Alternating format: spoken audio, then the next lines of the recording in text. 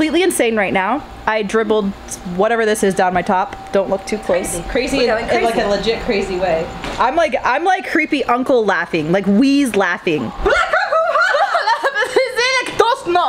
Our apartment is such a mess.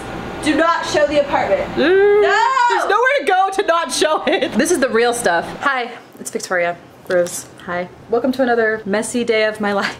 Today's been a really difficult day. My chest has been super tight lately with like a lot of anxiety. Today I'm going to get a face peel. It's like for bad skin. I have really bad acne skin, like I said in my previous video. Obviously it's an insecurity for me, but also today is just a really bad day in general. I still wanted to do this anyways because I need to get out of this place, but sometimes it's like I'm chill, and you know, I'm reassuring other people, but then I'm just like, then I just get anxious on the inside. I don't know how to vent or anything. But basically we've been trying to move out of the place we're at right now for the past like half a year. And it's not been the greatest place to live ever. There was some personal stuff that went down with my roommate, and she had a lot of issues and like really, really hard stuff she had to go through, and it affected our ability to pay rent on time. So now we have, I didn't even know they'd check rental history, but apparently they do, and it's just really bad. So we applied to an apartment that we're trying to really move into, and we got rejected for it, and we already put our notice into this one. So basically we have nowhere to live in 2 weeks or less than 2 weeks. But right now I'm at a point where I'm tired. I'm so tired. I'm so fucking tired of trying to survive every fucking day. And it's like, I don't want to feel this pressure in my chest anymore. It's just so frustrating. I know a lot of you guys will say, move out of Los Angeles, blah, blah, blah. No, it's not that. It's just, this is life. This is life, and this is how it goes. I'm strong. I need to be weak sometimes. I'm strong. It's fine. And I'm here to encourage and support you guys, but right now I'm super stressed out. There's more to the story than just that, but that's like, it's just difficult. I just feel like I'm in a prison cell sometimes. It's great being poor. Maybe it'll be relaxing to get my face peeled off.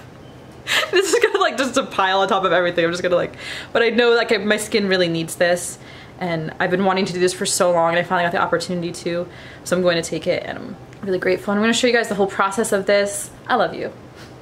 Thanks for listening to me. I appreciate you so much.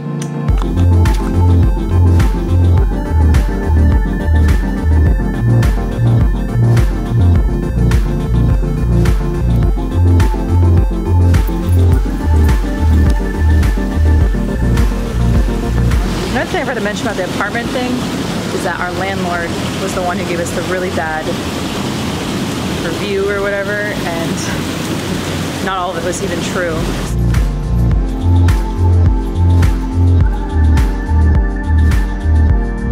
This is kind of all the stuff that I'm going to be putting on you. Okay. So.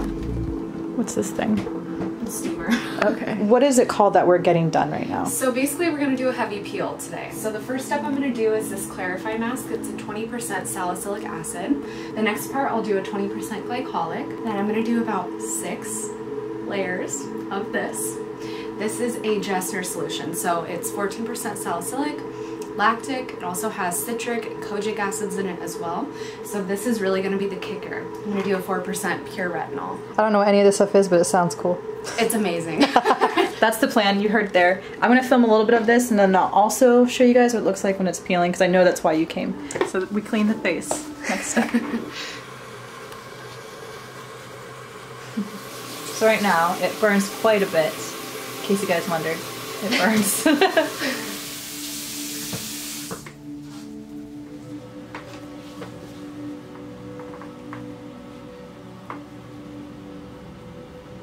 On a scale of 1 to 10, what would you say? 8. Okay, let's do the fan. Okay. There you go. Oh, sorry.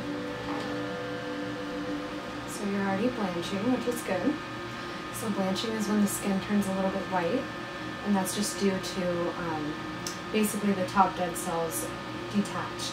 Okay, so morning and night, wash with this. You can use this to moisturize. Aquaphor is amazing for sealing in moisture, so after you apply your moisturizer, you can put some Aquaphor on at night. This is a Clinicalm 1%. It has a little bit of hydrocortisone, so if you start getting itchy because of the peeling, apply a little bit of that. It's amazing. And this is a broad spectrum SPF. Okay, perfect. So this is a little pack that she puts together for after peel, so just let me show you what I look like now. Pretty shiny. I'm nervous to see how much I'm going to peel, but I'm pretty excited about it. It's going to be hardcore. But yeah, so that's kind of the process of that. I'll update you guys more in the next week. So make sure that you guys visit the links that I post down below. Alright, so I am lit by a Himalayan pink sea salt lamp right now because our light is not fixed in our bathroom. It's been dark for a few days because the maintenance won't come and replace it. But what just happened, and the reason my hair is up like this, and my face is peeling because the chemical peeled, by the way, is I texted my landlord. They said the water's gonna be shut off from 10 to 12 today. And we're like, okay, whatever. And it didn't get, and then now it's like 3 o'clock. So I'm like, I texted the landlord, I'm like, the water's not gonna be shut off, right? He's like, no, we're gonna reschedule that for a different day.